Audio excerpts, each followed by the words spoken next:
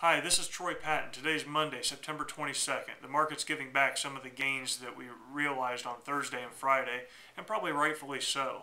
Over the weekend, the government announced its bailout plan, yet again, of another group or part of the market that needs bailed out.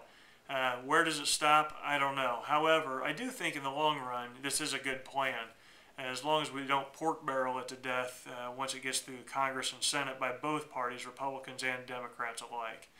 I do see the market is trying to find some firm footing here, though, because although we're giving back 2% at this point in time, that's not like giving back 5%, 6%, or revisiting those lows that we saw last week. I still look forward to the market moving forward in weeks and months to come.